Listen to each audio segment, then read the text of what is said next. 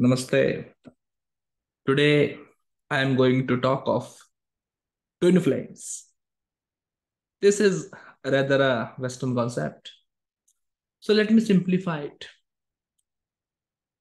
From the perspective of karma, sometimes you get in relationship with someone which is a past life relationship. Going with the Hindu view of marriage, a couple once married ties the knot for 7 lifetimes.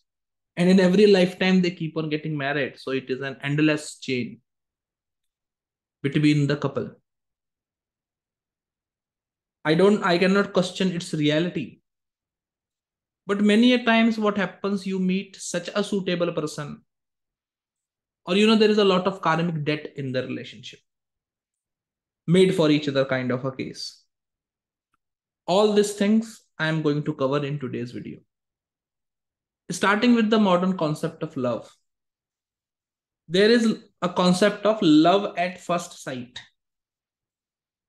See, two people come across each other and they instantly start having feelings for each other.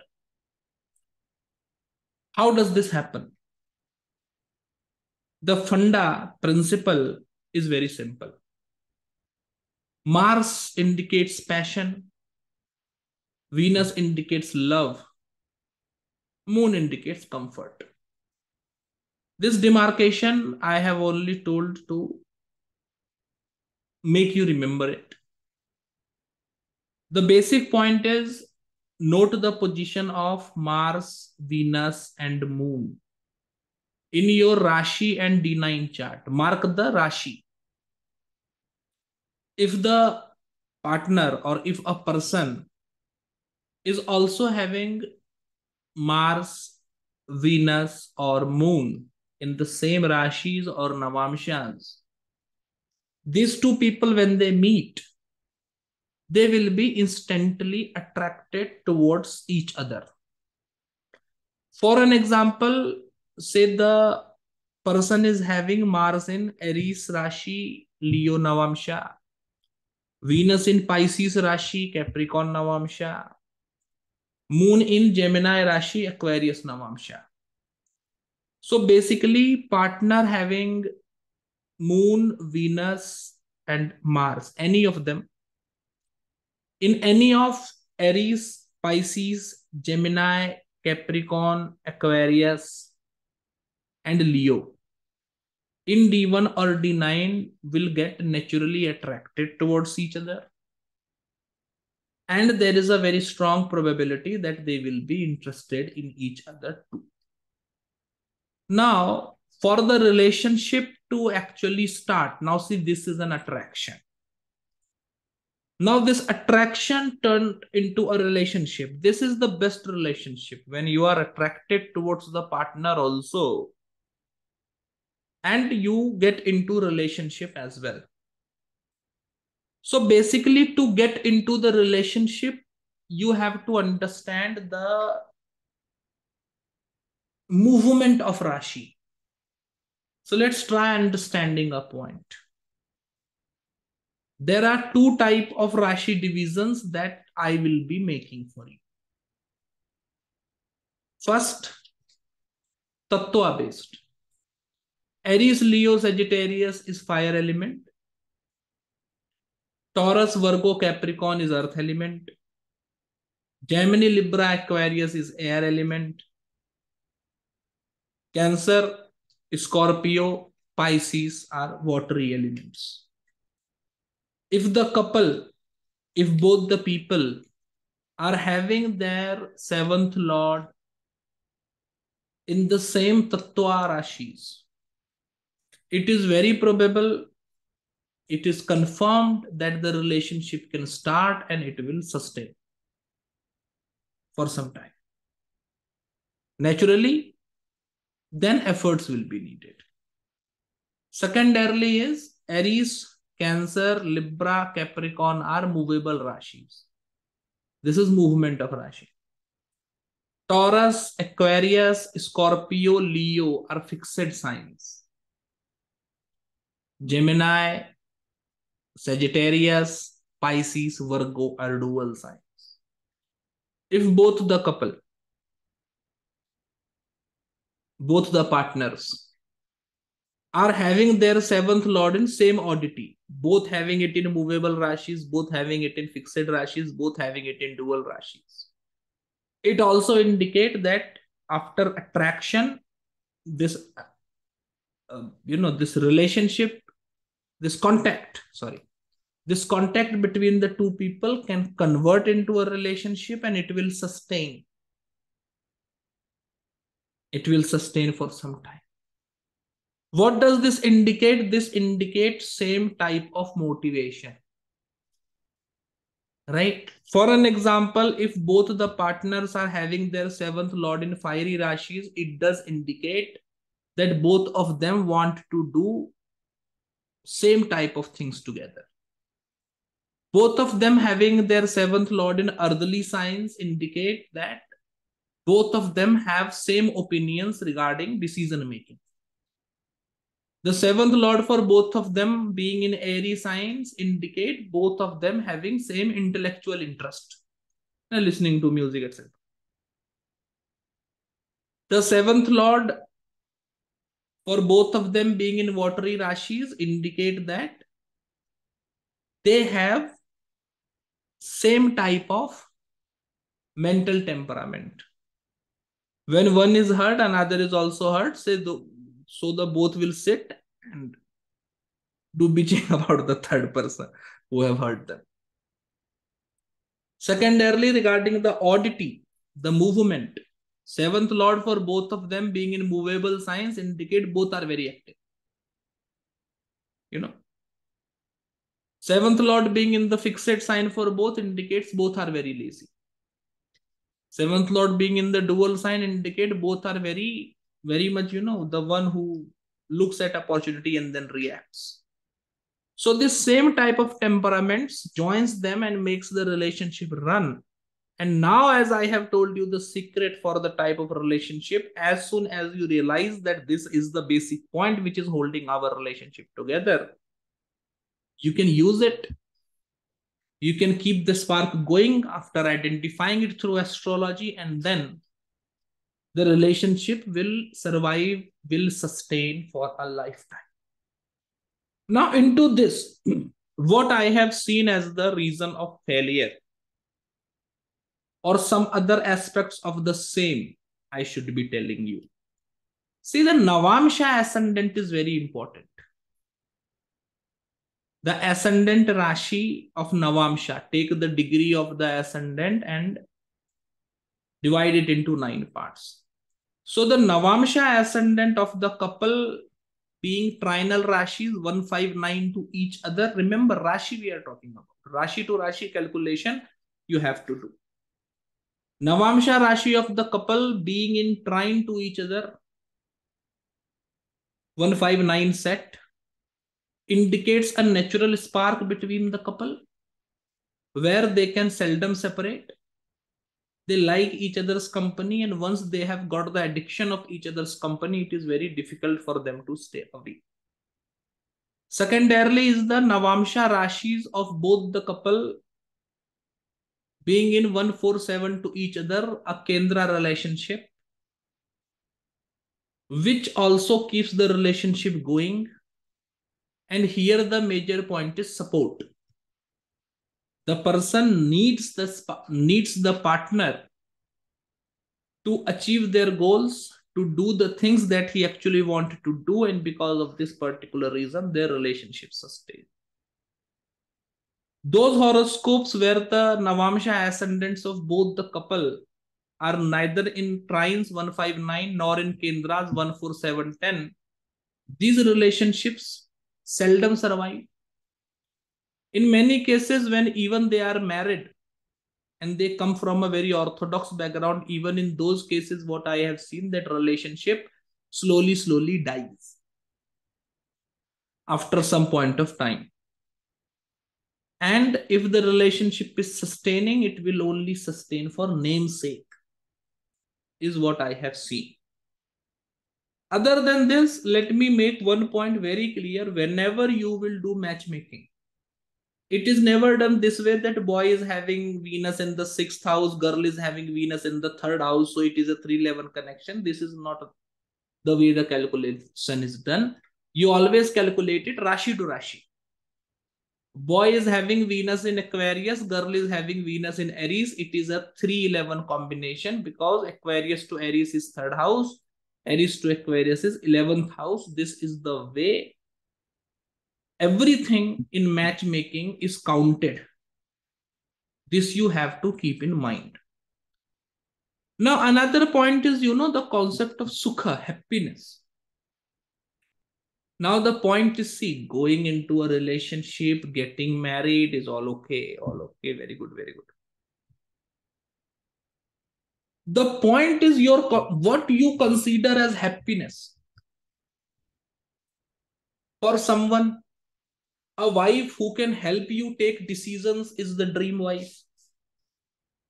For someone, a wife who only lets you do what you want to do, does not disturb you, is the dream wife. So the concept is different for everyone of sukha, of happiness. How do you know you will be finding happiness with this person? I am giving you a very simple technique. And this happiness is what is the mixing agent between two people. If this combination is there, then people generally fight from their family members, go against everyone and remain in the relationship. And the happiness that you get out of it is also worthy. Happiness is something which have no substitute. And it is only known by those who are happy, to be honest with you. So the basic point is check the fourth house, check the fourth lord. If the planet in the fourth house of your horoscope or your fourth lord is having a connection with the ascendant of the partner, or the fourth lord of the partner's horoscope, planet in the fourth house in your partner's horoscope is having connection with your ascendant, happiness, enjoyment, satisfaction, contentment together is guaranteed from my side. If the connection is happening in both the horoscopes, this is best. It cannot get better than this. If the connection is happening in one-sided horoscope, for an example, the fourth lord of boy's horoscope is connected to the ascendant of the girl, but the girl's fourth lord is not connected to the ascendant of the boy. In this scenario, only boy gets the happiness, the girl is not getting. Here, you should ask yourself, can you make the sacrifice? If yes, then you can go ahead, otherwise not. So this is another very important principle that you should be keeping in mind. Other than this, there are a few more things that I will want to talk about. So basically, there is a concept that I always teach with respect to matchmaking. That is the equality of path. Equation of bad karmas and good karmas. So the basic point is, two people, the couple should be doing same type of sins and should be doing same types of virtue. Sins and virtue have to be the same. For the relationship to be the best match, what you call a twin flame. For this to happen, the case should be the planets. There are two things that I will talk. One partner is having a very good Saturn, another partner is having a very bad Saturn. There is a mismatch in the sins and virtue. So basic point is, I am not saying that both the partners should have an exalted Saturn. What I am saying is that if one is having an exalted Mars, another should have at least Mars in own Rashi. This way, what will happen? The stance of the person, the stance of the people will be equal. Otherwise, generally in Indian scenario, you will see wife does a lot of donation, husband is always like, why you keep on donating so much? This kind of an approach, because they are not understanding. They don't Both of them don't formally believe in the concept of donation. The best marriage is when both of them believe in the concept of donation. So the wife will donate something, husband will be very good, will be happy of that. So primarily what I am saying, that the planets connected to the seventh house and Venus, special attention to these. The planets connected to the seventh house and the planets connected to Venus should be replicated in another person's horoscope as well. So to say, if the seventh lord of the partner is powerful, the same planet in your horoscope, you say the seventh lord is Mercury. So if the seventh lord is powerful in the horoscope of one partner, that seventh lord is Mercury. In another partner's horoscope also, this Mercury should be good. Now, this is not the point that if the first partner is having Mercury exalted, second partner should also have Mercury exalted. Second partner can have a debilitated Mercury, but with good points in Ashtamangala. Second partner can have a debilitated Mercury, but Vargottam. Some beneficence have to be there. In this particular scenario, what happens? The sins, etc., are equated. So the likes, dislikes, wrongdoings, good doings, sins, virtue, and all of that is equal. So the marital life is beautiful. And last but not the least, what I have found is an equivalent connection. Sometimes it is very rare. See, I should tell you. Once I was doing a consultation of a client, a normal guy from somewhere from North India. And we were talking of marriage, and he mentioned that his wife is from some other country. I was so amazed into it. I was just thinking that how people from two different backgrounds with no possible chances of meeting somehow meet and go into a relationship, and that relationship also goes well. It's a good relationship, it's a brilliant match. How does this happen? What is this? Against all odds kind of a scenario. You see, a poor person, which people think is, like he should not get married to someone because he's not settled in life, somehow meets someone, lives together in love, fall in love. I don't want to use the word, lives together in love. And as they start living with each other, as they start enjoying each other's company, the condition of the boy starts improving. And slowly, slowly they make progress. And the one whom we see, everyone was thinking can do nothing, become very successful person. How does this happen? Or otherwise also, secondarily, you take it like two people altogether different, deep inside are the same. You see, deeper level of resonance, in-depth understanding, where the one person of where the wife is saying something else, the meaning is something else, and only husband can understand it. Husband is saying something else, meaning is something else, and only wife can understand it. How does this type of relationship happen? It is pretty simple.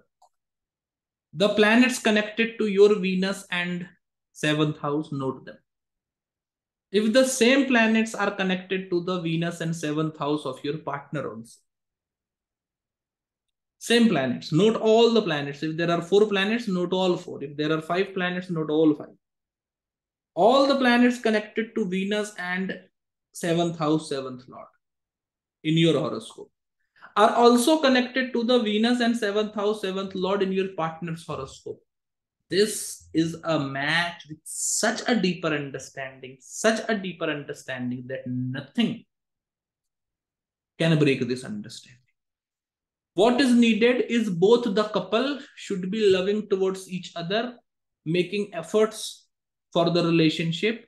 This is only needed. A little bit of effort is needed. See, car is an automatic machine, but to drive it, a small effort is needed. So only that small effort is needed to make this cart of marriage go in a brilliant condition. Only that much is needed. And if that is done, the relationship will be one of the best. So that's all from my side on this particular topic. We will meet in the next video.